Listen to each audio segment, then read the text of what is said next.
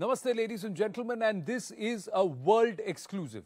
We have kept you at the forefront of our coverage with all that is happening in Afghanistan, even during the tumultuous takeover, the forcible takeover of the Taliban. But we've also, even now, when Afghanistan and India want to resume people-to-people connect, when the National Security Advisor of our country, Shri Ajit Doval, has come out and said that we have a civilizational connect and we will always, as a nation, stand up with the people of Afghanistan.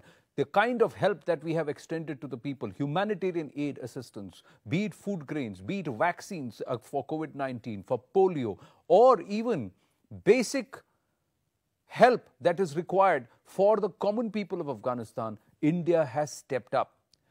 Today, we bring you a world exclusive. This man has never spoken to a TV channel before. It's his first television interview. He's one of the most powerful men in the current Taliban disposition and the current Taliban government in the Islamic Emirate of Afghanistan. He's also the son of Mullah Omar.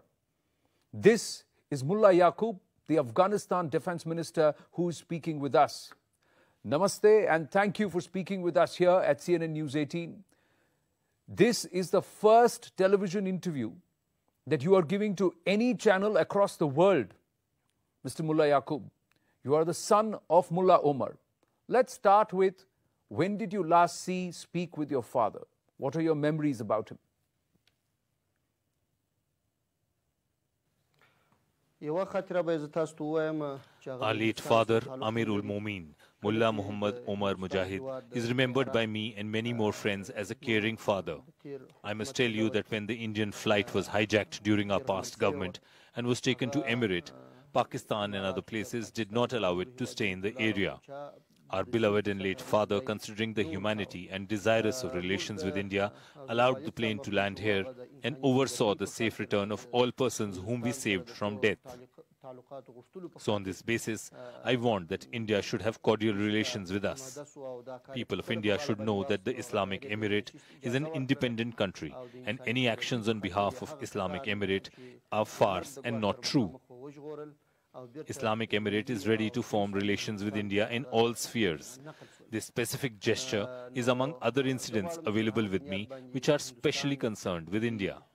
The other cause for concern, not just for India but for the world, is that Afghanistan should not once again become a terror haven or a factory for terrorists across the world, terror outfits.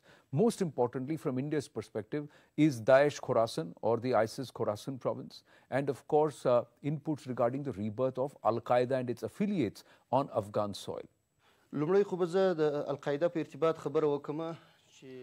First, I'll talk on Al-Qaeda prior to September 11.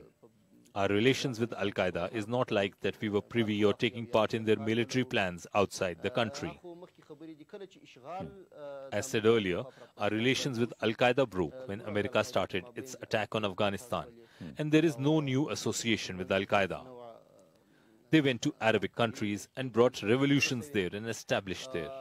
It is mentioned that after the signing of the Doha Agreement with America, it is our national and sincere responsibility to honor the pact which clearly states that Afghanistan's soil will not be used against America and its coalition.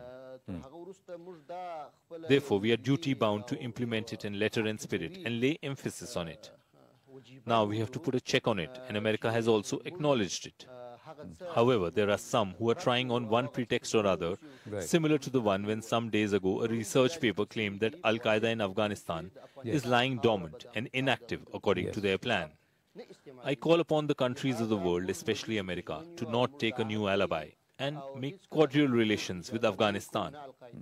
The 20 years of our animosity should be transformed into a new thought and synergy. As far as Daesh is concerned, it is crushed in Afghanistan and have no physical presence here, though it could be that they would have secretly moved to few places. It is also possible that similarly they are present in other countries. We are on the task to end Daesh threat not only in Afghanistan but also from other countries. Well, we'll have to take your word for it, but because Daesh Khorasan and also Al-Qaeda's affiliates have been seen active in India, some modules have also been busted, but our larger concerns are active outfits from Pakistan that are operating against with an intention to bleed India, who are also training and using Afghanistan as a training base.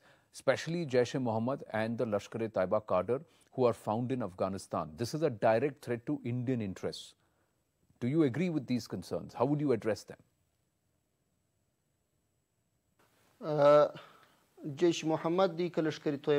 I do not have any information and details on JEM, LET or any other groups or organizations. But I say that it is our request that any issues between India and Pakistan are resolved through talks and dialogues. I must say that the present government of Afghanistan does not want the Afghanistan soil to be used against any other country. I must clear that under any circumstances, we will not allow Pakistan to use Afghanistan soil against India, and we will not allow India to use Afghanistan soil against Pakistan. We want cordial relations with both countries and do not want to interfere or get involved between the issues of the two countries. We are an independent country and our foreign policy is guided by our national interests.